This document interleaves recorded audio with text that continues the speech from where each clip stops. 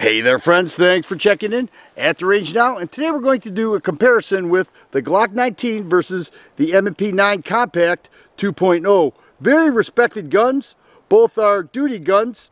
They have a similar size and weight to it, no great difference there. Both have 4-inch barrels and both are CCW'd by many people. I know the Glock 19 is a very popular choice and the M&P9 Compact, people really love it. So this will be a good one. Not a great size and weight difference between the two, but there are some ergo differences as well as what they offer.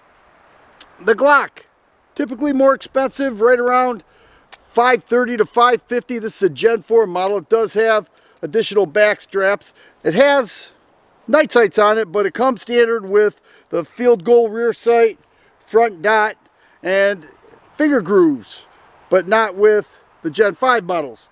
But nonetheless, 5.5 pound trigger, does have a trigger bar safety in there, and 15 round magazines. Already mentioned a 4-inch barrel, and many people call this gun their CCW. There was a time, I'm not sure if it's still like that, that the Glock 19 was the most popular CCW gun in America. And a while back I did a poll, and by far the Glock 19 won that poll, which had to do with what is your carry gun. So a lot of people love it. It does have a blocky feel to it. It is thick, but that's pretty custom with Glock handguns. Let's take a few shots and we'll check it out.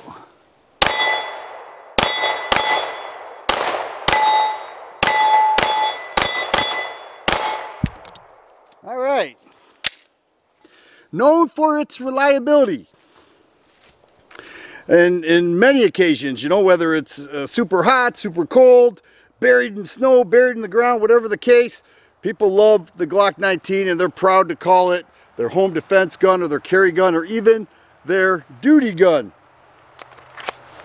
Here we have the M&P9 Compact 2.0. This is also a duty gun. You know, a lot of law departments switched over from Glocks to M&P, and the one thing I will say about this is that the ergos on it are superior to the Glock. It's also a double stack that carries 15 rounds. I have 10 loaded, but it just feels really nice, and it also has not just back straps but modules that go all the way around. 3-dot sights that are not polymer. The Glocks are plastic sights. These are metal sights. 3 dots, adjustable rear sight, a full pick rail, 4-inch barrel. But it doesn't have a trigger bar safety yet. It's a hinged trigger. So it's got a little hinge in there. And it has a nice crisp break. Right around 5.5 pounds as well. A lot of people love the M&P line. And this compact model is a popular choice by many people. Both CCW and duty. Let's take a few shots.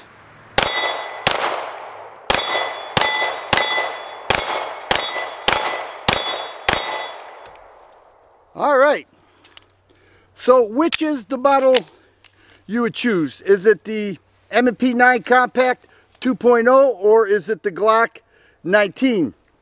Well, I waited to shoot these side by side. I wasn't sure. I've shot both of these guns several times, and I've owned the Glock longer, but I've put my share of rounds through this M&P9 Compact, and I was going to wait till I shot them next to each other to make a determination as to which one I prefer. And I have to say, after doing that, there is no great difference in my shooting impressions. You know, they are so similar in many ways. But the M&P9 Compact is a bit cheaper. You can pick this up for under $400, maybe $425, as where the Glock is about $100 more. So given that, and the fact that you don't have to change out the sights, not that you have to here, but you can see that I did change out the sights. Given that, I would choose the M&P9 Compact 2.0 over the Glock 19 if I had to make a choice.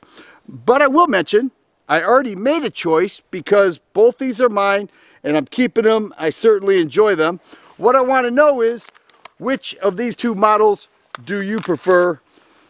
And why do you prefer them? Because they are both excellent compact size handguns. If you like videos like this, please subscribe and share. I always appreciate the thumbs up button. Thanks for watching, and you guys be safe.